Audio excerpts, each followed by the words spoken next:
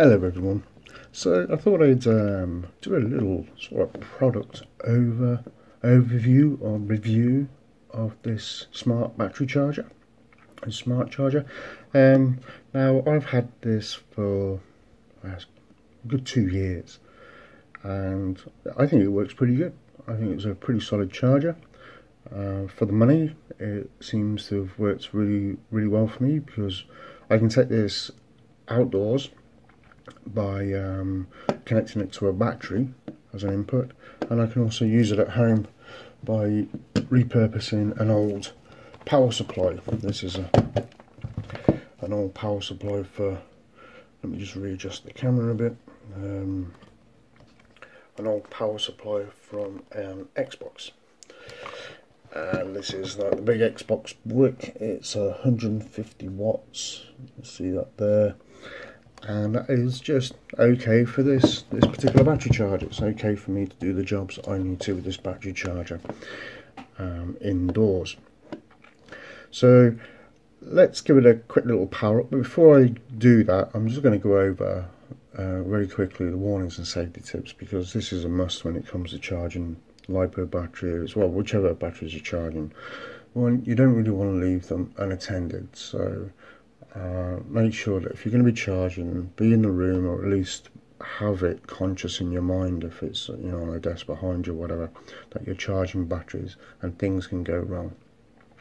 This does if it finds anything, well, but put it this way, I've on my balance charger, I think there's a cable that's not quite correct, and it does throw an error while I'm charging and stop the charging process, which is great, and then makes me confirm it by hitting the hitting this wheel here.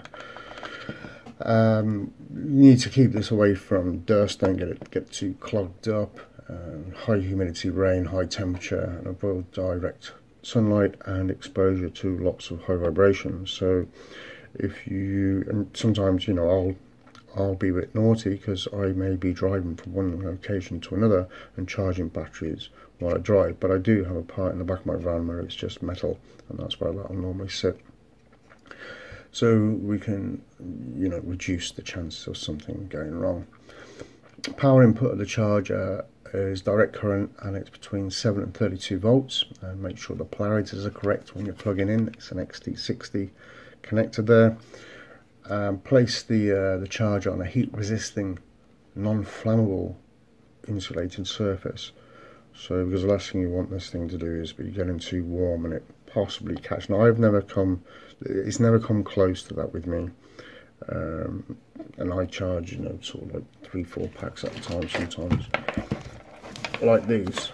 You know, these are 2.2 amps, and I charge 3 or 4 packs at a time. Now I do like half C charge rates on pretty much everything. If you don't know the C rating of your 18650s, it's good just to go for half C rating. So like these are 3000 milliamp, 3 amps, and so 1.5 amps is fine. I'd normally charge them about 1.2, just because, you know, that's how I do it. I'm never in a massive rush when it comes to the batteries, and for these are 2.2 amps, and I'd normally charge these around about 1.1 anyway. So make sure that there's a fan in the back. Make sure that that's always kept able to vent the air out. Don't have that blocked at all, because otherwise everything's going to get really warm in there, and not only do you cause a possible problem through overheating, but it will also degrade the component's life a lot quicker if they are being overheated. So that's always good.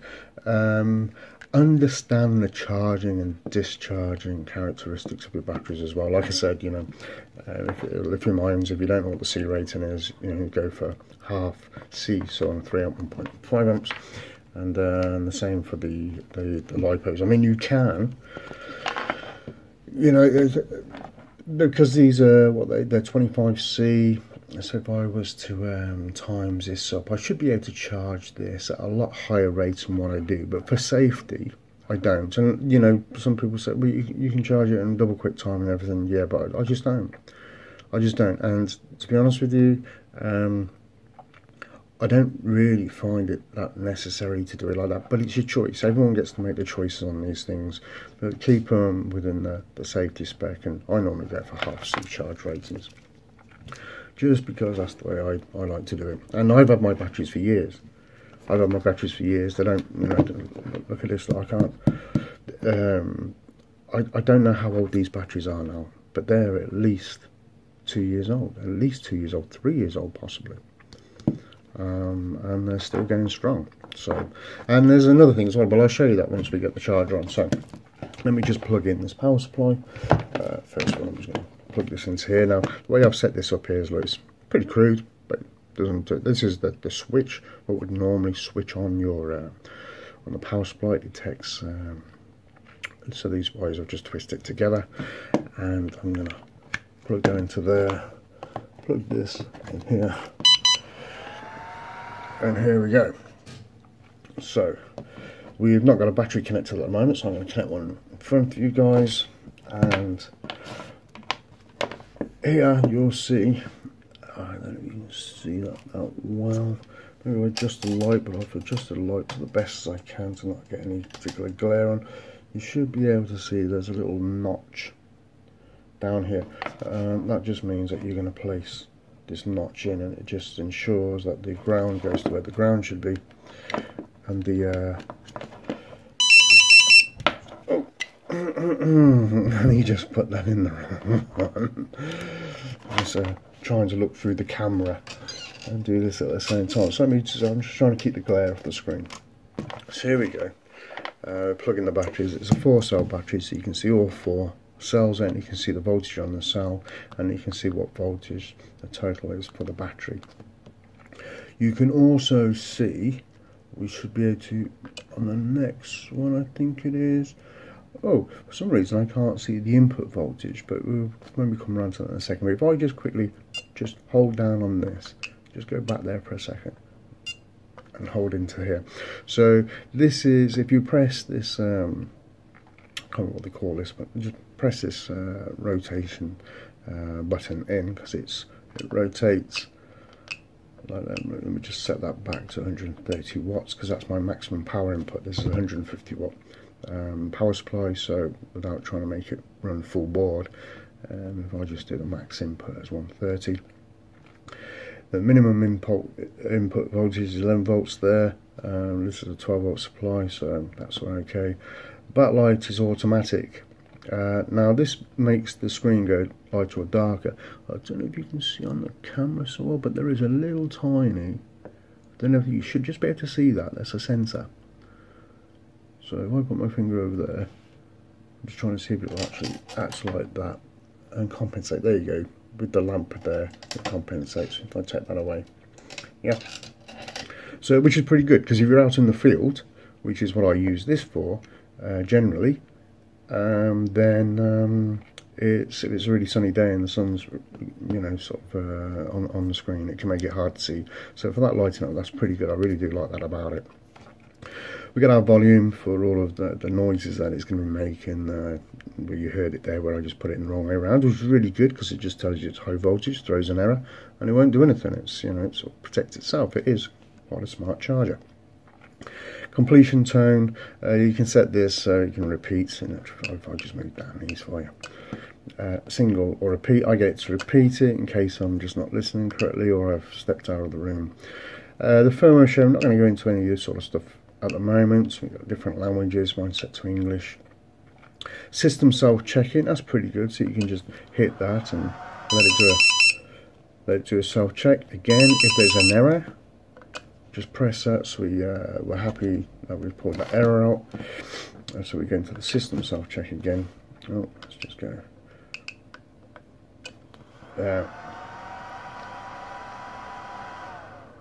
So it's just happy with itself that everything's working as it should be. This backgo thing, I've not really looked into that particularly. There's that's something I could look into, but that's it for its system settings. So we're going to go back now. Again, we've got no voltage there, so I'm going to re-put the voltage back in. Let's get that the right way around this time. And this time, did it again. I did it again. I'm so used to doing this on the balance board and not plugging directly into it, because the balance board is always left in. But that's fine. It goes to show again that we have a good system that is just going to give you a warning that you've done something wrong. Nothing goes bang, nothing goes pop, and we're good with that. Now let me show you how I've got mine set up. So as you can see, look, I've got it on 1 amp there if I was going to start doing this. So you've got your tasks, which will be charge, discharge and storage. Now it says that you can go up to 3 amps discharging. That does not happen, it never does. I think it's 8 watts maximum discharging, so depending on how many cells you have, you can maybe work that out for yourself depending on which battery you know, for how long it's going to take to discharge. I've got a separate little piece of kit, a cheap piece of kit, also doubles up as a servo, something that I can set up my servos with, and that's much better for discharging. So, but you can charge, you can discharge, and you can set your storage. Now, if I do have a little bit of a with this, is not as solid as it used to be. Sometimes it will miss, sometimes it will jump a couple, but if you're just gentle with it, it's still good. It's not a negative. It just doesn't seem to feel as great as it did first time around. So we're on the task of charge. Our battery type is a LiPo. It does have several different battery chargers: LiHV, LiPo, lithium ion, Life, PD, which is your like car batteries, and the nickel cadmiums. So I've set mine onto the LiPo, and now we've got the cell voltage. How high do I want this to charge? Now, it's got a thumbs up there for 4.2, which is ideal. That's going to charge it up fully, and but I just charge mine just slightly under. It really doesn't make a great deal of difference, but if you, I look at it like this: if I'm going to put a full stress on this every single time, it's almost like trying to run it full board. So I just drop it a little bit under for the, for the little bit of restricted power there. I may get a little bit of extra life out of the battery, and I can't afford to keep changing batteries and stuff like that. It's I do understand they are consumables, and you are going to get through batteries, but I don't, I don't fly my packs like that. I just fly around, just general Mirandering a lot of the time, or try and go for a little bit more of a long distance thing. Now, if I do that, I will go to the 4.2. If I know that I'm going to try for, let's see how long we can keep it up in the air for. Like with my quad, I've managed to get 20 minutes out of one of these battery packs, and I think that's pretty good. I think that's pretty good. So I'm just going to leave that there just for now. It will do an automatically cell count. You can adjust it if you want to, but because it counts itself anyway, and it will go from 1S all the way up to 6S, which is brilliant. Taking into account, it will do the 1S. And then the current, of course, you can take this all the way up to 14 amps. If you so decide. You see the little jumps there when I was just doing that. Like that. It's a good, you get to see that there's just a little tiny bit on there, but it's fine. It could just be a little bit of dust or something. Maybe I could take it apart, but I'm just going to whiz that down and get that down to the 1 amp. But generally, look, as you can see, that's pretty damn good. You see the big jump then when I just moved it like a couple of clicks, and it's gone straight from there to there. That can be a little bit annoying, but I'm not gonna, 1.1 is fine for this as well. To be honest with you, I could charge this at a lot higher rate, but I just don't. If I end up putting 4 packs on, if I end up putting another 3 packs on, I've got 4 packs running on it, then yeah, I'll put 4 amps on there or something like that. But I just don't tend to do that. And then we just get on to start. I'm not going to do a charge on the battery. There doesn't really seem to be much point. Then we can go back. I do like this whole screen thing here, because if you pop down there as well, you get to see now the input battery input voltage, which is 12.2 volts. That's what this is reading as. You don't expect it to be absolute spot on. I mean, that could be correct, it may not be correct. It's going to be around that voltage, which is just okay. We've got temperature, we've got the amount of pieces. I believe this is the amount of times I've cycled this for charging, 172 times. And that's pretty good. That's pretty good. I don't actually know what these are for. Let's have a little quick look, and I'll bring up the imagery on here where it tells you what that's actually for, if it tells you. I'll tell you something else, it should show us as well. If we hit down, I think we have to start it, so let's just do the start, and then if I confirm current stop, let's go back. What I'm looking for is, there we go, we will get to see the amount of resistance on each of the cells, which is pretty good, but just let it go through a little bit first before it will show us that. So even though we're charging now, we're charging at 1.1 amps, we've got 6 milliamps gone in. We will get to see very shortly, once it's taken those measurements, of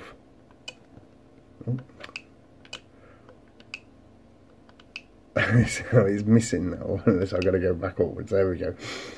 So now we get to see the resistance. Now 9 milliamps, that's quite a bit. 1.8.1, 6.39 milliamps. That's quite a bit, but that will change as this is becoming more charged. And it will change as it's becoming discharged as well.